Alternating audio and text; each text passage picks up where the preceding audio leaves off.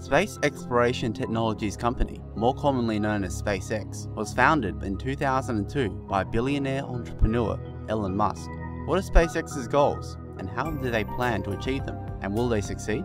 From the start, SpaceX has been an underdog. Elon initially travelled to Russia in the October of 2001 in the hopes of buying ICBMs from Russia's businessmen to kickstart a rocket company, but was quickly dismissed. He eventually decided to build the rockets himself and spent the money on a rocket called Falcon 1. This rocket was a gamble, and after 3 failed attempts, the company was nearly broke. On the 28th of September 2008, with both SpaceX and Tesla on the brink of collapse, the Falcon 1 successfully launched. Just 3 months later, on the 23rd of December, SpaceX was awarded a $1.5 billion contract by NASA. Since then, SpaceX has thrived. The Falcon 9 was developed as a low-cost alternative to most other rockets flying cargo to space. SpaceX does this by manufacturing a lot of the parts on site, which can make a military flight cost $90 million with one of their rockets, compared to $380 million with a rocket from United Launch Alliance. The Falcon 9 version 1.0 was successfully launched on June the 4th of 2010. Following this was the first successful launch of the Dragon spacecraft, which delivers supplies to the International Space Station, which occurred on the 8th of December in 2010.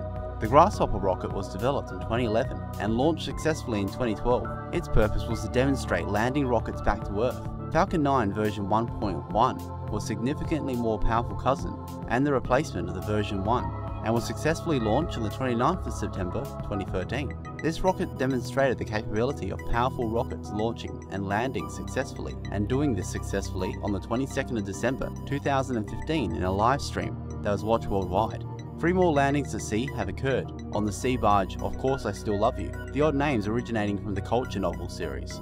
So now we come back to the original question: what are SpaceX's plans? Ultimately, Elon Musk wants to establish a human colony on Mars. The purpose of his space flights so far have been to reduce the cost of space travel, which he is currently in the process of doing.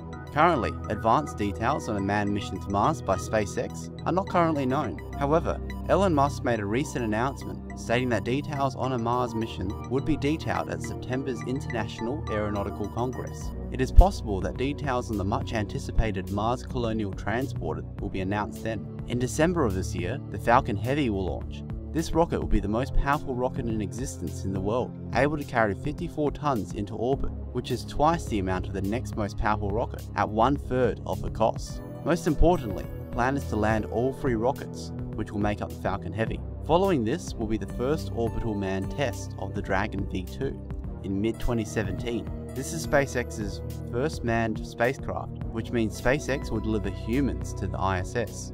So how would SpaceX reach Mars then? By reducing launch costs for reusable rockets, it may be cheap enough to allow a mission to proceed. Initially, an unmanned mission will be launched first, called Red Dragon, in 2018. This will be a modified Dragon V2 capsule, and if it lands on Mars, it will be the largest man-made vehicle to do so. Following this, SpaceX plans to do a mission every 2-year window of opportunity following, with 2 manned missions in 2020 and the first possible test of the Mars Colonial Transporter in 2022. Details on the Mars Colonial Transporter have not yet been revealed. However, it is rumoured that it will be the most powerful rocket ever envisioned, even more so than the Saturn V. Should all go well, a manned mission on the Mars Colonial Transporter could occur optimistically as early as 2024. The mission details are not yet known.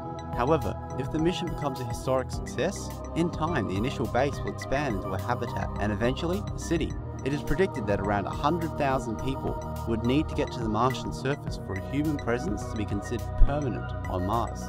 The reason why Elon Musk is so adamant about getting there is because the longer we remain on Earth, the larger our chances of extinction become, either by a meteor, supervolcano, nuclear war, or any other unforeseen catastrophe. Becoming a multi-planetary species will ensure our survival from not all, but a large multitude of single-planet threats. Finally, what are SpaceX's chances of success? At this point, it seems that they have the will and the means. Whether they will be successful will become clearer as more missions are carried out and more milestones are reached. So at this moment in time, it seems a bit early to tell. The best idea is to watch it all unfold. So what do you think of SpaceX aiming for Mars? Do you think they'll make it? Leave a comment below with your thoughts, and thanks for watching.